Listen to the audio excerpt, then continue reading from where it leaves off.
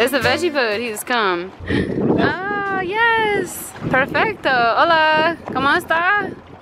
Bien. As soon as we arrived in the East Lemons, the veggie boat showed up, and then followed right behind him was a kuna with a whole bunch of lobsters in his ulu.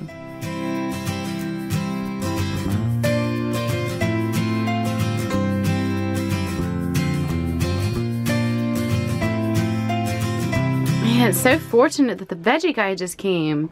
We're headed out to the Holandes Cays, which are like 15 miles off the coast of Panama, and the veggie boat doesn't always come there, but this is great. We got stocked up and we washed it with bleach water, and I'm gonna have myself a salad.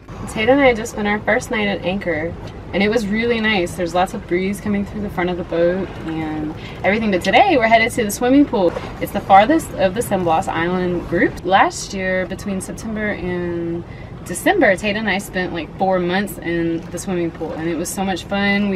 He is a really good spearfisher, which is really exciting, and there's lots of beautiful reef, and it's really removed. Right now it's the slow season because it's there's a lot of rain and maybe a little bit more bugs, so there's not a lot of people there, so we're really excited to get going.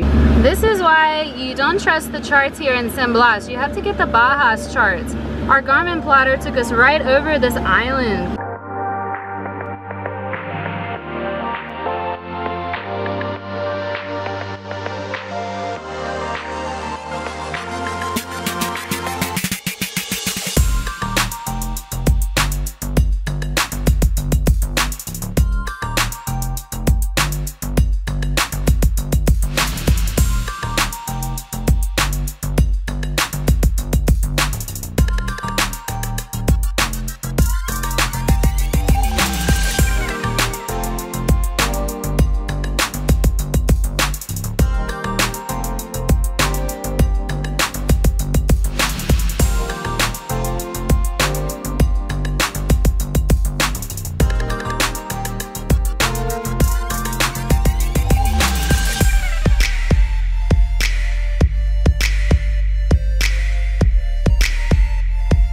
Right in between those two islands over there is the swimming pool.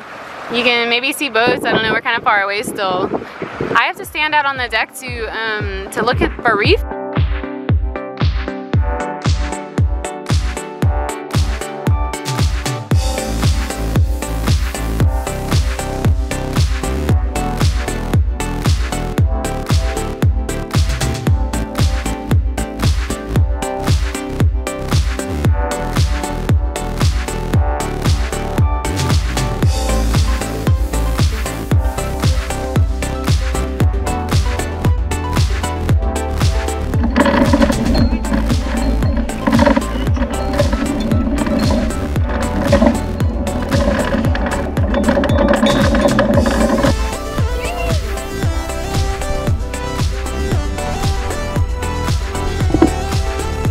The swimming pool is really shallow pretty much everywhere, and then it drops off really deep, which is beautiful with the islands, but we're only anchored in 9.5 feet.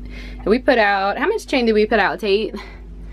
50 feet. 50 feet for 10 feet because it's 5-to-1 slope. Yeah, and that's how you anchor, mostly.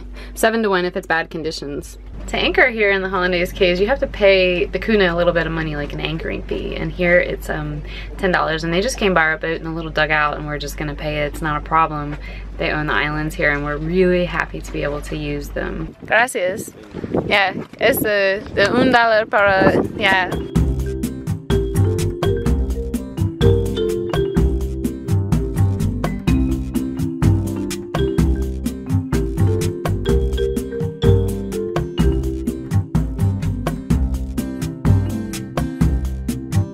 Then he's putting up our American flag, goes off the stern. Hola! Hola! Buenas tardes!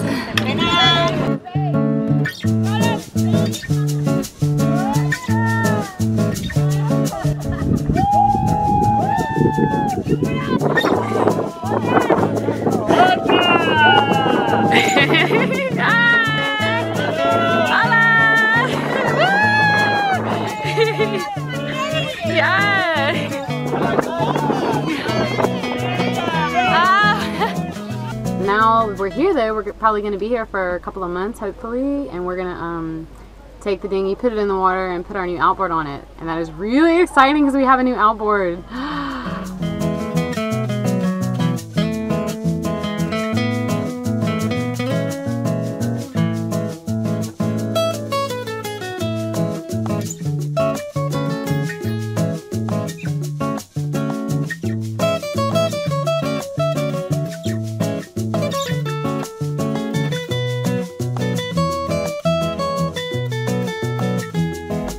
Tate and I are about to go out in the dinghy for the first time and go back to the places that we used to go fishing.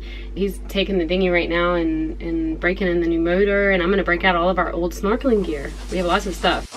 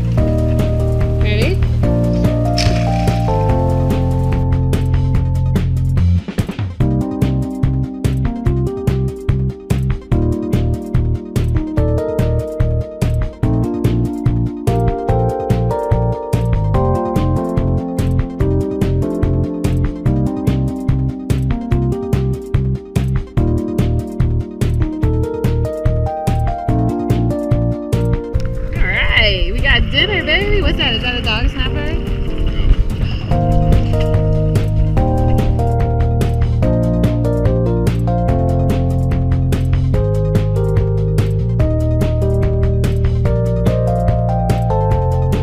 So for Tate's first fish, the dog snapper that he shot today, we're doing something a little bit more special than normal. I chopped up some onions and green peppers, and I'm sauteing those in a pan with some olive oil. And then I'm going to take the fish fillets and I drizzle olive oil over them, salt, pepper, garlic, and I'm going to put a little bit of lemon juice when I put them in the pan. And I cook some rice and wine, and we'll have ourselves our first fish dinner. It only took about 20 minutes from prep to finished cooking, and you definitely don't want to cook fish a very long time. It should be flaky. It obviously fell apart, but it doesn't take long to cook at all. If you liked it, thumbs up and subscribe.